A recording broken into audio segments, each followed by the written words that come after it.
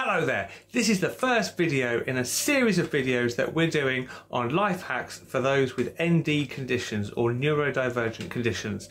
I've got ADHD and I've got two children with autism and ADHD, and so basically what I'm going to be sharing with you over this next week are some life hacks that you can either use for yourself if you've got ND or an ND condition, or use to support your clients that you're working with. One big caveat with this is that ND conditions, they present differently in different people. So these are just things that I've learned from experience, either working with clients or to help myself basically to live a bit more successfully or happily, for want of a better word. So today's first life hack is going to be about whiteboards. So over here I have a whiteboard. It's just a little magnetic whiteboard. I use whiteboards loads to basically get my head in gear because I forget an awful lot of stuff due to my ADHD. So currently our family rabbit is on lots of different sorts of medication. So this allows me to remember what medication that I need to give the rabbit and when I'm looking after him. It's also got the PSI for my motorbike because I often forget the PSI for the tyres for the bike, and it helps to remind me to do that. Now it's just a little magnetic whiteboard. It literally just lives on the fridge like that. But I also use other whiteboards as well. I've got a slightly larger whiteboard that I use for my day-to-day work tasks, and what I do there is I write down everything that needs to be done, and when new jobs come in that I need to do or new tasks to kind of keep things moving forward, I basically write a list of what I need to do.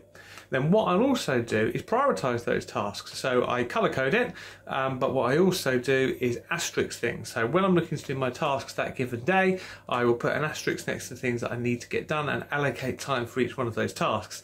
What this allows me to do is to prioritise and be able to work out what's the most important thing. It also stops me avoiding the things that I don't really want to be doing, the things that I procrastinate about. So for example, I will probably more likely want to shoot a video than maybe go and do the Excel spreadsheets that I've got to do. Now that's just me. I've got another friend of mine who's got ADHD, also works in education, and what she prefers to do is to do things like the Excel spreadsheets and the actual those sort of tasks. So that's the other thing to be mindful of when you're working with your clients or even supporting yourself, that different people prefer to do different things. I know it sounds quite obvious, but it's worth remembering. Anyway, so I hope that's useful. I think whiteboards are absolutely fantastic. They're really helpful to keep things on track, to help you remember things, particularly if you've got ADHD. We also use whiteboards, however, in our client work in terms of action plans. So what we might do is a careers mind map of ideas or different routes or possibilities, or do some career mapping on a whiteboard.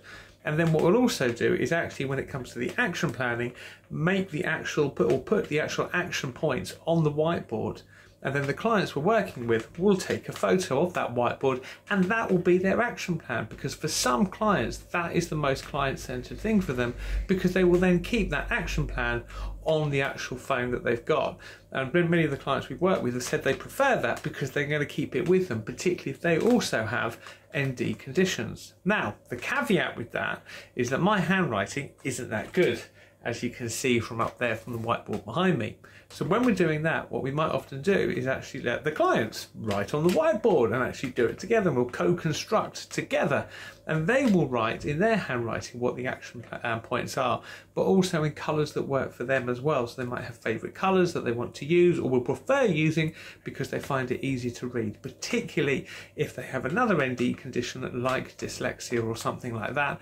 Having a preferred colour is really important to check in with them. So of course, when we're doing the mind mapping or the career mapping, I will also ask clients, what colour would you prefer, or would you prefer a colour pen or not? Now of course, we also have clients who might be colourblind and might also prefer particular colours as well in terms of what works best for them. So lots of ideas there to help you. I hope that helps you if you do have an ND condition, but also if you haven't got an ND condition, many of these life hacks are suitable for you as well. Okay, all the best.